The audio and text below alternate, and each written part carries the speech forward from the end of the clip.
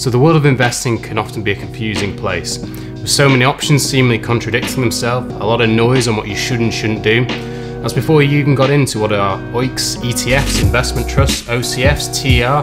It's not surprising most people are CBA. But having a grasp of the general concepts of your investment is a really big part of understanding what to expect and ultimately helping make sure you make better decisions. In this video I'm going to have a brief look at what you need to know about understanding your investments.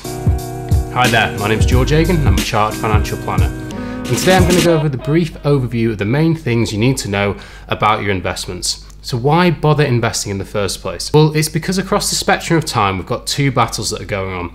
Loss of purchasing power, battling permanent loss risk. We're going to be investing at the end of the day, so we're using our future consumption or potentially even legacy, but we're trying to take advantage of the progression of society so that we can be better off at a later point.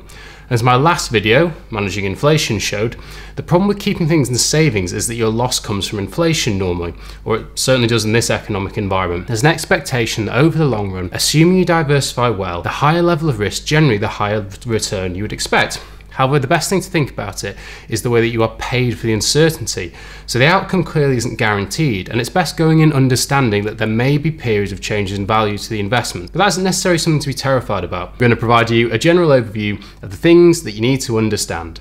So that is asset allocation, what that means, the idea behind the efficient frontier and why that matters, diversification, why that's important, risk levels, what to expect, and then investment structures and what to be aware of. So, asset classes. So the main asset classes I'll cover in this video are the general concepts behind equities, bonds, property and alternatives. So why have different asset classes? Well, the idea is that they'll offer something else to a portfolio as far as correlation, and that means that they generally won't move in tandem with each other. And the general concept is that if they don't move in tandem, they should hopefully perform more consistently across various economic environments. So let's have a look at shares or equities. There are various share types you can get, but I'll do a deep dive into this stuff if you want another time, and comment in the video and let me know if you do. But if we just assume normal ordinary shares, you own a share of a company, normally receive a voting right, and you partake in the growth of the company and potentially get a dividend. You're an owner, not a loaner, so you take a higher level of risk purely compared to a bondholder on the basis that ordinary shareholders sit behind bondholders in priority in the event the company was to be liquidated, and also for company payment order when balancing the books. So the equity premium is one of the more entrenched views in finance, which is that equities over the long term outperform, and for good reason.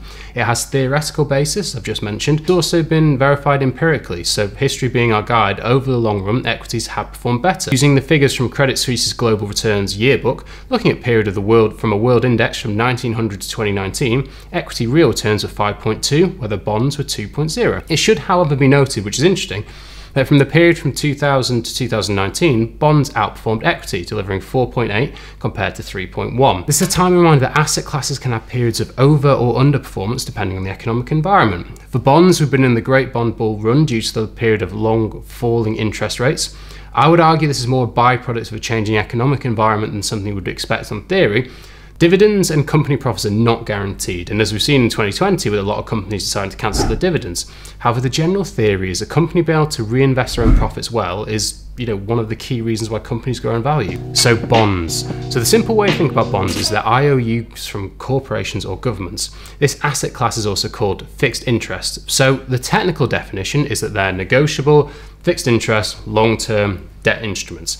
They're negotiable, as after buying the bond, the lender can sell it on via the secondary market. Fixed interest, as the borrower who lends it to you pays a fixed level of interest. Long term, as they're normally issued between 5 and 30 years, so the shorter ones are available. And they're a debt instrument. They're a financial instrument representing debt. So credit quality is important with this in exactly the same way that you get better credit as a person if you've got a good credit rating, and we're more likely to pay back. Generally, the lower the credit quality, the higher the coupon or the interest you'd expect. With that in mind, government bonds are considered the safest asset, as effectively, depending on the country, they may even be able to print their own currency, so theoretically could never go insolvent.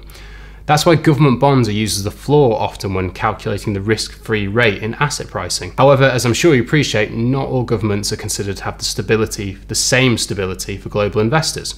The US has a reserve currency status, which means that they're currently the dominant currency for trade in the world. Venezuela, not so much.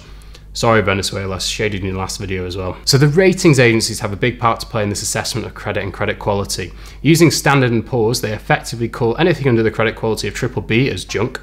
And a change in the credit quality can have an impact there, because it can have a big impact on, for example, if pension funds can hold them, because often they have quite strict requirements on the level of credit. You may also have a bond fund which has a mixture of credit quality. So bond prices will generally depend on a mixture of factors: inflation expectations, interest rates, duration of the bond, credit quality, market sentiment. Again, similar to that pricing analogy I gave you in my inflation video, the prevailing interest rate has a big difference to bond prices. If you have a bond payable at 5% interest rate for the next 10 years from a credit-worthy lender, it's going to be a lot more valuable if everything else in the market at the same rate is, say, 1%. The reasons why bonds has done well over the last 30 years is, in general, interest rates have been dropping as a long-term trend over that period. There's also been quite a low inflation environment, certainly post-financial crisis, which is also a favourable condition for bonds.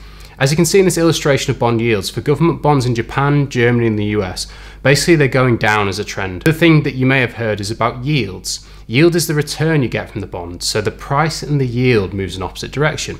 So the price goes up, yields go down, and vice versa. Let me show you through this example. So remember, a bond on the secondary market can be offered at different prices. So as you can see, if we start with £100 at a 3% coupon, the yield you get will depend on the price you pay. So if the price drops, the yield increases, and the other way around. So remember, bonds get paid first in relation to companies as far as payment orders, so they're often seen as more secure and are used as an equity hedge or volatility handbrake in portfolio. The idea is that hopefully they won't move in tandem with equities or be correlated. One of the big narratives going around is that lower yields mean that bonds no longer offer a diversification benefit. And it's true to say that lower yields offset equity drawdowns less, as this example shows, with Germany and Japan's ability to offset equity drawdowns generally falling. The US holds up quite well, but I'd argue that might be because they're more of a reserve currency, and in bad times you tend to see a flight to safety. But while the fact that interest rates are lower and various other factors have led to more correlation between assets, there is still, certainly academically, a strong argument that bonds cushion the blow on market dips and act as a hedge against equities. As this graph shows how much the investments move in tandem against the 10-year US Treasury in the S&P 500. What's interesting in this argument is that the correlation until about 2000 was actually much higher, and after that there was much more non-correlation, which is what you're looking for if you want it to act as a cushion. So property. We all know what property is. In the UK we love a good buy-to-let. So quickly on residential property, I don't feel I need to go into this much depth. Most of us know the concept here. So residential buy-to-let is intuitive. One of the main advantages, you have access to leverage potentially more cheaply than you would through other sources. For UK investors, you are, however, in a less favourable tax position compared to historic standards, with the reduction of mortgage interest for tax purposes being brought down to a basic rate compared to it previously being fully tax deductible, as well as higher rates potentially for capital gains tax if it's applicable to your second home. This is going to affect your yield and after tax and expenses, but it's incredibly specific in an area just to get advice or do your own figures on. Whether property offers something different, commercial or residential, just compared to a well-known series of risk factors, is a topic for another video. But Lars Crozier makes a good point in his book Investing Demystified, where he talks about diversification and property. And he says if you work in an area, have a house in an area, and also purchase a buy-to-let in the same area, there's a lot of concentration risk, and I can't disagree with him. Generally speaking, the thing you have to be aware of is that any direct property investment, there's a potential for illiquidity, management and time-intensive nature. Look, let's be honest, your equity portfolio doesn't call you at 3 AM because the water's gone. There's diversification options through property, through indirect options like REITs, which are closed-end property funds, or PAPs, they're open-ended versions which have their own tax specifics. And I'll go into that structure and tax position on another video if you like, for all you borings out there. The thing to be aware of is if you're looking to add property to your portfolio and you already have market cap weighted funds, remember, if you have a fund which tracks a market cap weighted indices such as the FTSE 100, you're not absent of a property allocation through this. Within the FTSE 100, there's already an allocation to REITs, and that's before we've truly gone under the hood, and the argument that a lot of these companies actually hold commercial property as far as their book value. The benefits of property in a portfolio is a thing of debate. Some academic studies say they offer very little new apart from exposure to the same risk factors we know about through equities. Others make the case for a diversification benefit, but it's too big a topic, there's too many different opinions, and it's something for another video if anyone's interested. So alternatives. Alternatives can cover commodities, which are said to perform well generally in the late economic cycle, to fine wine, art, gold, maybe even hedge funds. It's too broad a topic for me to go over really in any detail. All I can say is just make sure you know what you're doing. Fair question to start going in is it reasonable for this investment to have a positive expected return, or is it just speculation? Do you really have a strong view on copper in Q2? So, the efficient frontier and risk. Okay, so when you sit down with a financial planner, the first thing they'll do is they'll really need to try and understand you as much as they can. What your goals are, what's important to you as a person. Once that's all done, there'll be a point when if you start discussing investment goals, they'll be likely to ask you to complete an attitude to risk questionnaire. Now, I'm not going to go into how useful these documents actually are, but the reason for this is they're trying to get a good starting point for you as a person, what your general attitude towards investment risk is, what your tolerances are for investment value changes, and then add these things together with things like your financial capacity, which means how much loss you can afford to take, as well as things like your time horizon, as if you needed money in say 6 months, there's no way we could justify investing in a really volatile investment, as there'd be too much risk of the investment swings over the short time frame. So the general principle that investment processes follow are that of the efficient frontier. This stems from work from Nobel Prize winner Howie Markovich and modern portfolio theory. The efficient frontier describes the relationship between the return that you can get between expected from a portfolio and the risk as measured by standard deviation, which I'll explain in a second. The main inputs are the expected return from the portfolio, so that's pretty self-explanatory. The standard deviation, this is the dispersion of returns based on a set of values relative to its mean or its average. It's basically a measure of volatility of returns, how wild the swings are or aren't. The correlation, okay, so how much the investments move up or move down in tandem with each other. This is really key because a lot of portfolio theory is trying to have a mixture of non-correlated assets, so hopefully one drop of investment will be offset by the gain in another. The idea is that a portfolio that sits on the efficient frontier is the optimal level of return for the level of risk taken. And that right level of risk is a very specific thing, clearly, depending on an individual's goals and situation. Once you ideally know what risk is right for someone, you can then choose a portfolio which is generally done in line with the efficient frontier.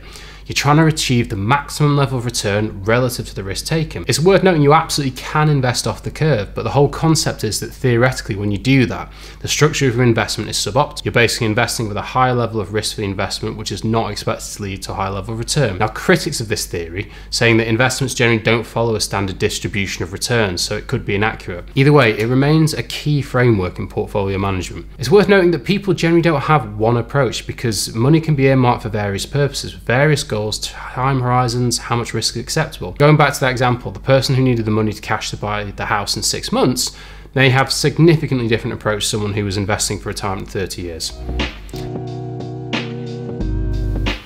So when I got to the end of this video, I realized it'd be far too long to be a single video. So what I'm going to do is I'm going to split it up into 2 parters. The next part I'm going to release at the weekend, and then there'll be another video next Wednesday.